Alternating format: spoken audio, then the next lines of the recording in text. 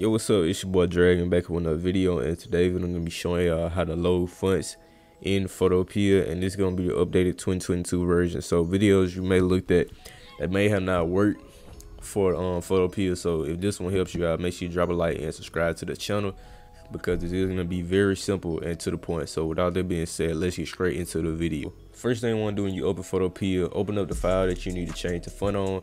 As you can see, I have 3 examples right here that I'm going to be showing in the video, and I actually did a tutorial on this right here. So for my people on Photopea that need help accessing my PSDs to change the font, this video will help you out. So basically, you want to go to the type tool over here, and you want to drag across the font that you want to change. Now, as soon as you click on this font right here, and you don't have this inside the Photopea, it's going to take you to a default font.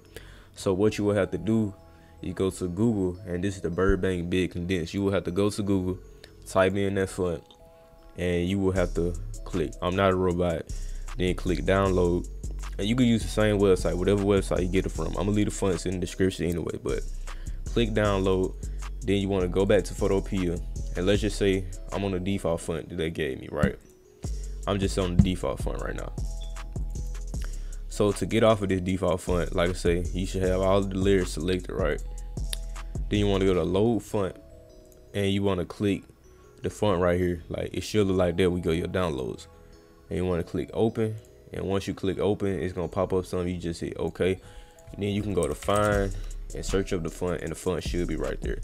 And it's pretty much that simple to change the font. Now let's go to another one, and I actually don't have this font already, so it's really gonna be a real example of how it will look when you try to do it.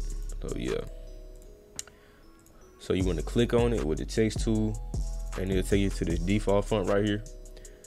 And as you can see, I don't have a font in here, so like I said, this will be an actual example. So the font right here that I use is called Ancient, so I already have it searched up. I got this one off of thefont.com. You can find a lot of them on here.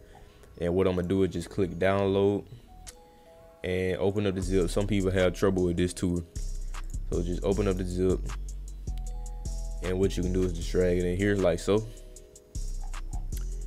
And once you do that, you want to go over here to Photopea again. Go right here and go to load font. And after that, type in the font, because they put mine all the way at the bottom. So, but you just type it in if you don't see it up here. So I'm gonna type in Ancient middle. Boom, you bring in the font, and it's pretty much that easy to change the font to how you want it. Instead of doing a thumbnail, I'm gonna just do another anime banner I made. And if y'all messing with these anime banners, let me know if y'all want a tutorial on it, and I might even drop a Photopea version too after I drop the Photoshop version, saying if I drop a tutorial though. So to do the little method, it's still the same thing. Obviously I don't have this font in Photopea, so what I would do is go over here and click the font, and boom, oh my goodness, they changed it back to the default font, and we do not want that. So I'ma just, and I don't have this one popped up already, so I'm just type in Ninja Naruto font, and they actually tell you what's the name of the font. So just go to thefont.com, hit download, go in the zip, and I'ma just extract this to my downloads or something like this, so I'll be able to y'all when I do this. Alright, so I extracted it, you feel me?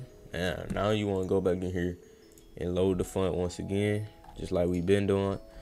And mine's not up here, so what I would do is just type in the font, and you will be able to find it that way. So just type in Ninja Naruto. I know why I downloaded so many times, but boom, once you type it in, the font will appear right here. And it's pretty much how you load fonts in Photopea. It's simple.